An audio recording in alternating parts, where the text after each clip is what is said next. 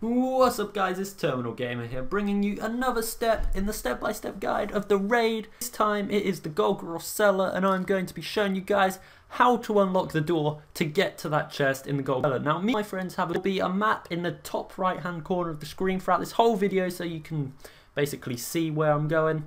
But what you want to do, as soon as you spawn in, you want to head left, and basically you just follow the path to the left until you get to where I am, and you will end up at a plate. Bentley found it right there, and if you jump up where I am, that is where a calcified fragment is for you guys, just to let you know. So now from this plate, if you want to head back to the start, so basically you go right from the plate all the way across to the other end until you reach a dead end, and then you will end up number 2, which I believe it is, and I will give you some codes down below of the order of the plate activation sequence. So when you get to this plate, when you get to these plates, you just want to leave one person at every plate. As you can see, the plate I was shooting there was plate number 2. So as I was saying, you want to leave one person at each plate, and then there's a certain sequence that you have to activate to get the door to open. Now you need only 5 people, no, you only really need 4 people to do this, but by what my friends have told me, if you leave during this, then you won't be able to get the chest. If you get here, you need to do it to get the chest when you get there. If you leave, it's gone, you can't get it. So on this next part, this is plate number 3. Now this one is a little more tricky, and to do it, you have to jump on this pillar right here to the right where Atlas has just jumped up.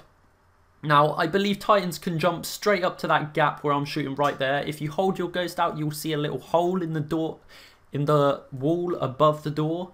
That Titans, as you can see, it just got pointed out by that grenade. The Titans, I think, are the only ones to get up there, but everyone else, I believe, have to jump to the left of that pillar, and there is a pillar hovering right there, which I start shooting to notify Alex, because it was his first time doing this, so I was just showing him how it was being done. But then spinning just goes and shows off, and I've just realised you can do it with a hunter, because spinning just goes and does this. You'll see in a minute. I think he has the bones of EAO, so I believe that is the only way you can do it. Spinning's up there, so you leave him at number 3, and then the rest of us all head off to plate number 4.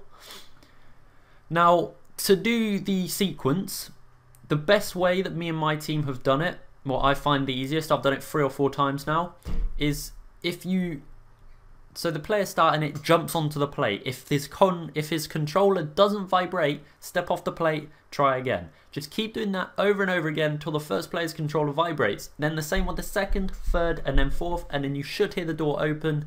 Everyone should know, because all you'll hear is a door opening sound basically. It's very obvious. You can hear it from anywhere around the cellar.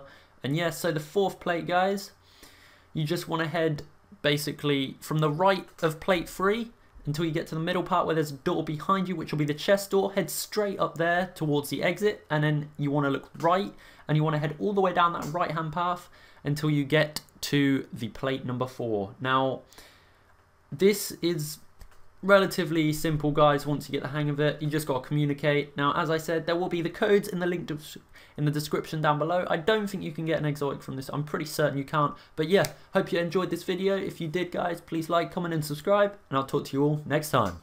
See ya!